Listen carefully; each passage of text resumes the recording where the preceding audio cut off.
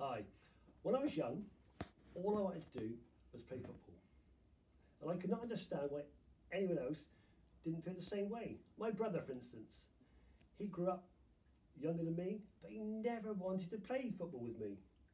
We lived in the countryside, so there wasn't too many other young lads around to kick the ball around with, but my brother just didn't want to know. He would much rather be off helping my father mend a fence or repairing a broken pipe or making a new wheel for a wheelbarrow. Many years on, I can't understand why people of my age don't want to be engaged in gardening, why they don't want to have that great satisfaction of hoeing through a border of weeds on a sunny day with the wind blowing and seeing those weeds just fade away before your eyes, or whether the joy of digging over a vegetable garden in the winter and seeing the upturned clods of earth break down under the influence of the frost, the wind and the rain. But I've got a friend who falls into that category.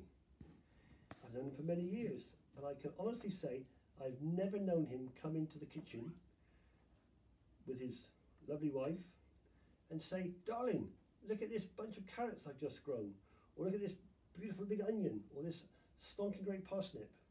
He's never had the occasion to do that.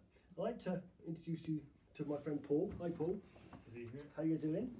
Now Paul, you know, you're a little bit younger than me, but you know, you're of a similar vintage, shall we say, but you've never ever been engaged in gardening. Why would that be? You've got a large acreage, shall we say, that you own. You could easily, you know, cultivate the soil in that sort of way. Why haven't you ever got to get involved in gardening? I'm just interested to know. Well, as a farmer, we got obviously several acres, and we think, why just mess around maybe with 1/10 of an acre when we've probably got a couple hundred acres where we got cows to graze it, sheep, lots of mowing to do, and just to go out and spend like an hour or 2 hours just in this 1/10 of an acre, which you just grow such a small amount, you know.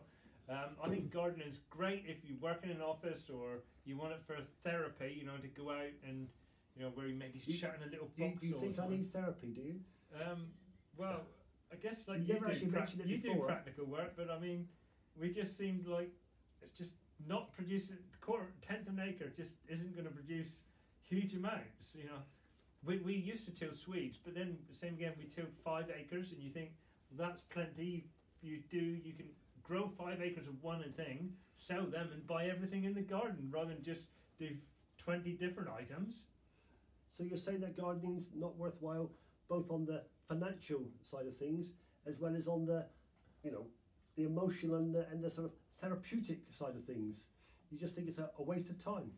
I'm sure probably when I get to return and maybe not do so much farming, then I think I could maybe do some gardening then, something a bit different then to what I'm doing now. But at the moment, you know, you get out, you milk cows, you do lots of jobs, then you're tired, and the last thing you want to go is do a bit of gardening, really. I see. So I've not been very successful over the years in convincing you of the merits of gardening. Well, I got to admit, when you do taste some of your lovely fresh fruit, you can definitely taste it's better than what you buy in a supermarket. It's definitely, you know, it has got a real good taste, but it's just finding the time to do this tiny little spots of gardening and lots of variety. You know, you go out and hoe, then you got to come in and do it. It's like, seems very time consuming for, you know, the amount you really grow.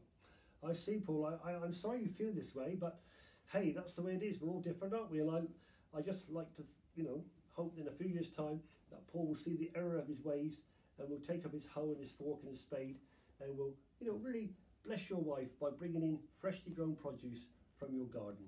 So we can't win them all, but thank you, Paul, for your time. Thank you.